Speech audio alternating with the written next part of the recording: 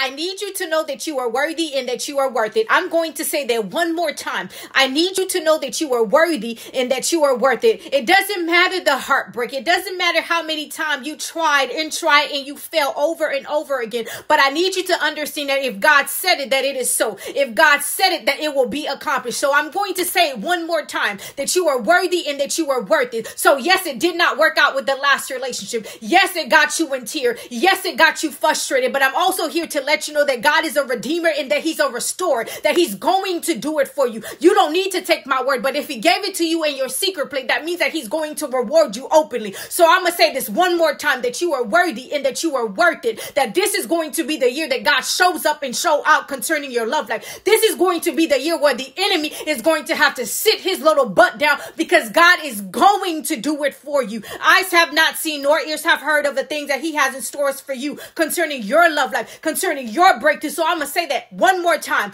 that you are worthy and that you are worth it.